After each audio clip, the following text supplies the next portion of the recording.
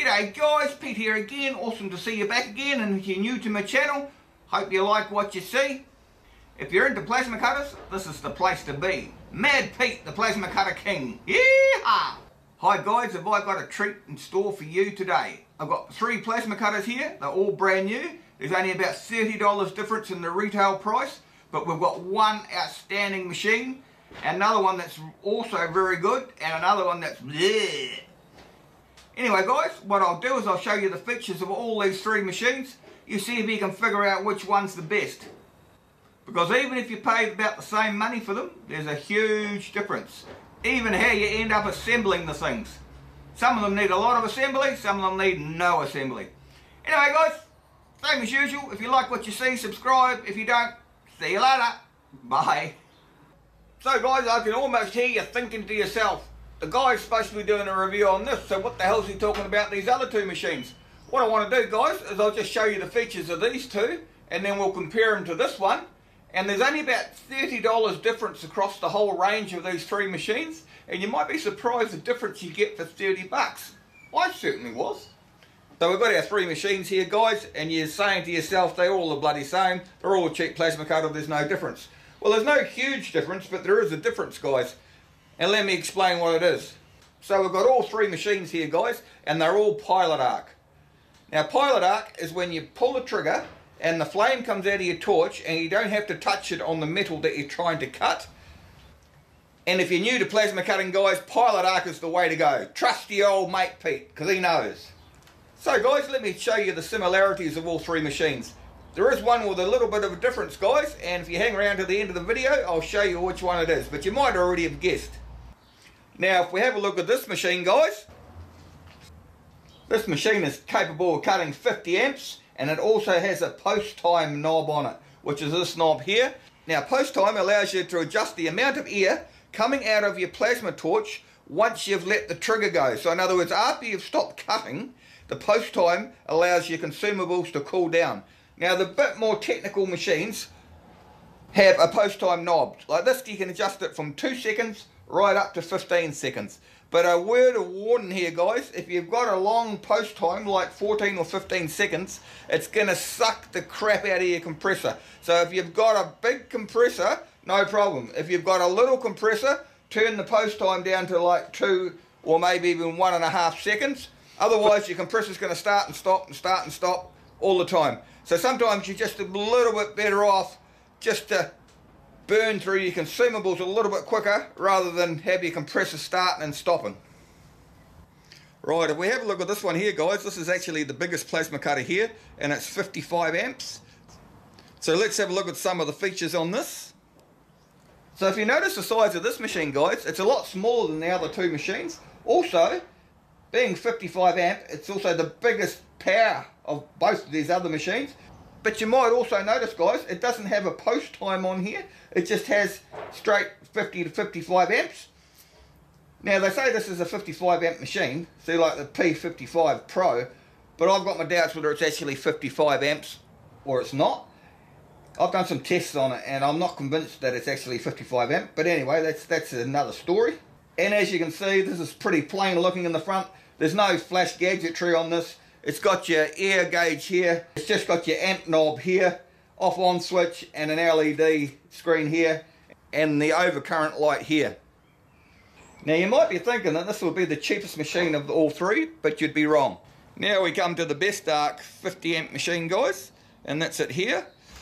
And as you can see guys, it has a little bit more adjustment than the other 2.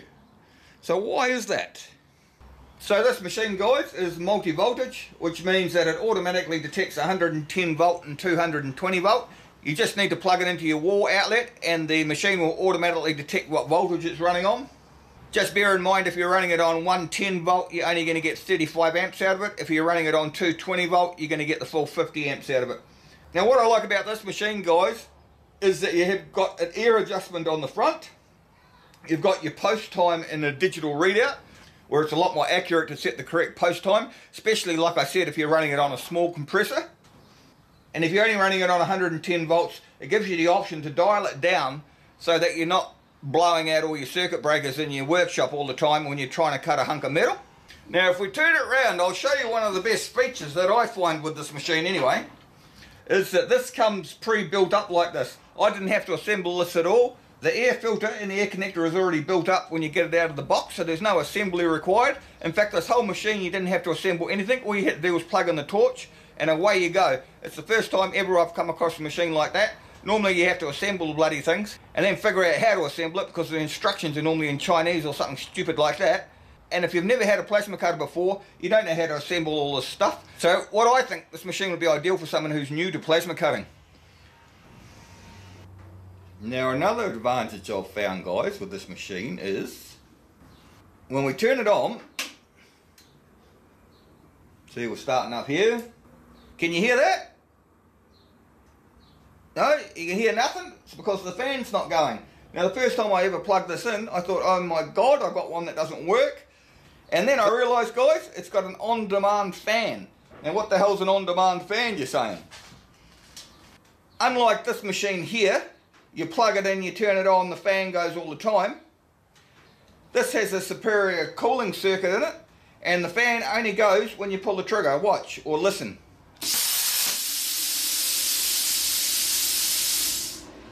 Hear that? The air's stopped and the fan's going. Now depending how long you've been cutting for, how hot the machine is, that's how long the fan will run for. As soon as the machine's cooled off enough that it's not going to do any damage, the fan automatically shuts down even if you've still got the machine turned on.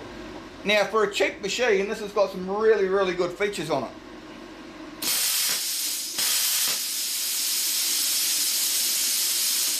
Another thing to note, guys, when you pull the trigger on your torch,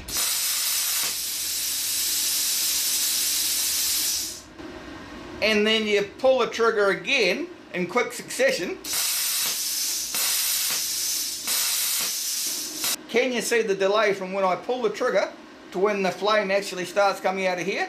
And what that's designed to do is, no matter how fast you pull that trigger again, it gives at least 1 second for the consumables to cool down, no matter how much you've got your post time set. You watch.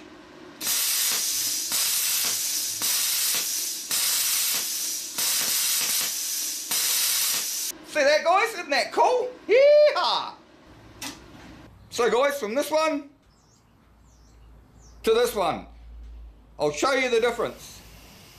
So this machine, guys, is 55 amps. Turn it up to P, 55 amps, whereas the other one is only 50 amps. This also has the gauge that's built in to the machine here. Once again, guys, machine is pilot arc. But if you notice with this machine, guys, when I turn it on, the fan comes on straight away. There's no on-demand cooling like in the other machine that I showed you. And also there's no post time. We can't adjust how much air comes out of the plasma cutter torch once we've stopped cutting. Which is all very well if you've got a big compressor. But if you haven't got a big compressor, you need to be able to adjust how much post time air comes out of your torch. Otherwise you'll find, like I said before, that you're going to be running out of air all the time. So normally if you don't have an adjustment, guys, the factory set is about 4 or 5 seconds. So let's see what it is.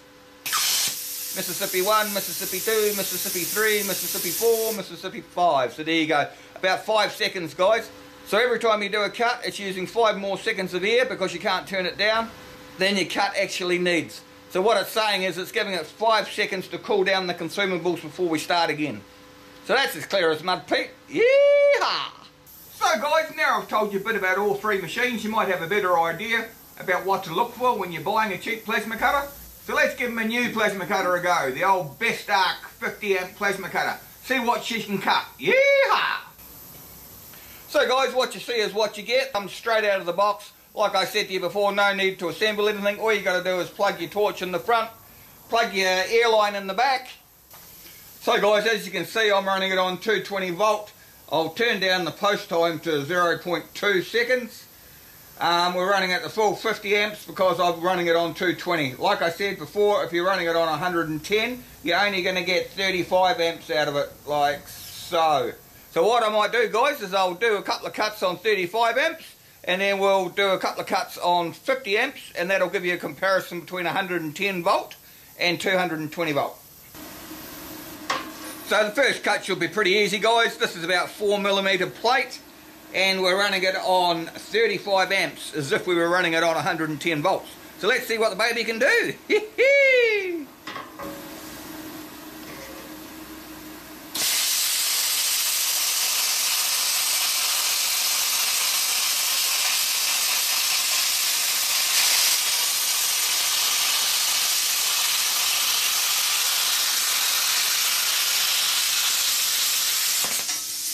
See that, guys, piece of cake. I can even do loop-the-loops, and I can do shapes and all sorts of things. 35 amps, and this is also quite thick steel, guys. It's not as if it's ship metal. You wouldn't bend this with your hand, not a big sheet of it anyway. Now let's try something different, guys. A piece of 5mm angle iron, and it's covered in rust and crap, so we'll wonder if we can cut that at 35 amps. Give it a crack, Nigel.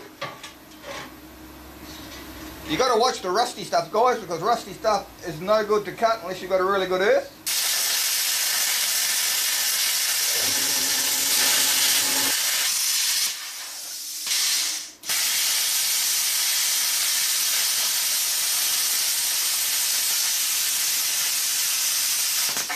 Yeah! How awesome's that, guys? And that's rusty steel. And plasma cutters hate rust, but like I showed you, move your earth as close as you possibly can to where you're cutting, even if it's rusty, and you'll find that it goes from spitting like it was before to cutting like that. I love plasma cutting.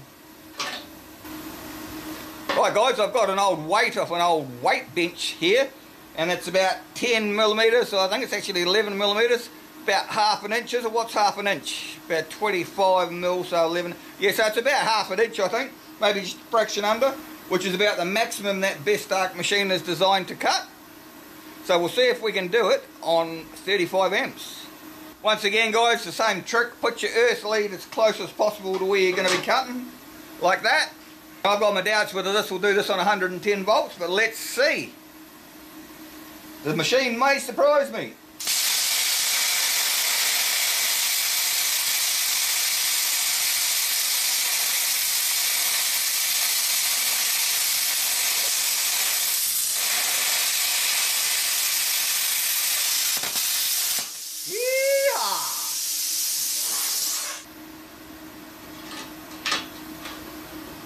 Well, look at that, guys. That's on 110 volts. I'm quite impressed with that, actually. Very, very impressed with that. So now, guys, what we'll do is we'll crank them up to the full 50 amps.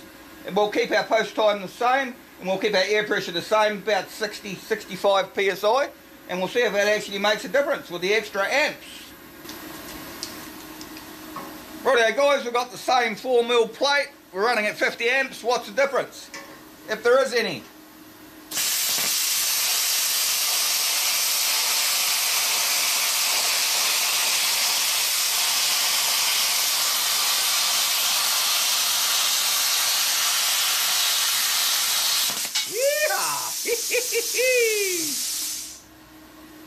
Seems to have a lot more grunt, guys. See, you can move it a lot quicker. Did you notice that? It just seems to give you more control if you're going to cut out shapes or whatever you want to do. But that cut through that like a hot knife through butter. I love it, I love it.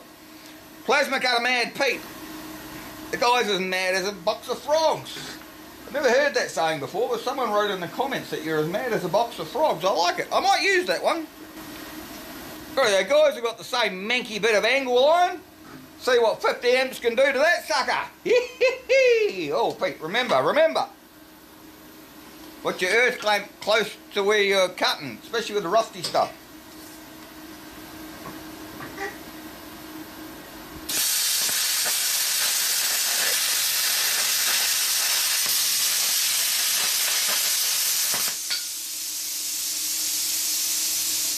Piece of cake, guys. That was really, really quick. You can actually really feel the power difference between the 35 and the 50 amps.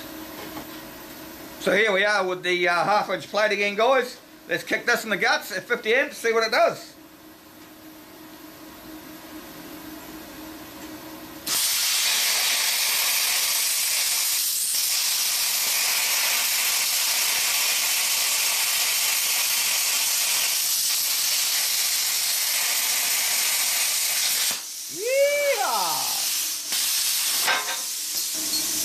So guys, I better grab my gloves because that's friggin' hot. So if you look at that guys, beautiful cut, 50 amps. You notice I left the earth clamp here because we're just running a little bit more power, and I didn't think I needed to put the earth clamp so close. But if I had to put the earth clamp on here, it would have cut even better than that. So I'm really impressed with that, guys. So guys, out of the 3 machines I've shown you, my first pick would be this one, and this is about $229. My second pick would be a close second, would be this one over here, and that's $199. And my third pick, guys, would be this one here. All 3 are going to do the job, but sometimes you just like a few more adjustments and other bits and pieces. This one here is the dearest of all 3. Well, it was when I bought it anyway. So I'll put some links for you in the description, guys. See how much they are at Amazon at the moment, because sometimes they run really good specials. And you guys can make up your own minds what's best suited for yourselves. Anyway, guys, same as usual. You like my video, subscribe, drop me a like, drop me a comment. Come take it out in the comments below if you want. If you would like to see a review on this machine here, check up here. I'll put one up there. And if you want to see an unboxing on this machine here, check over the other side there, guys. See ya. Bye. Pete'sTools.com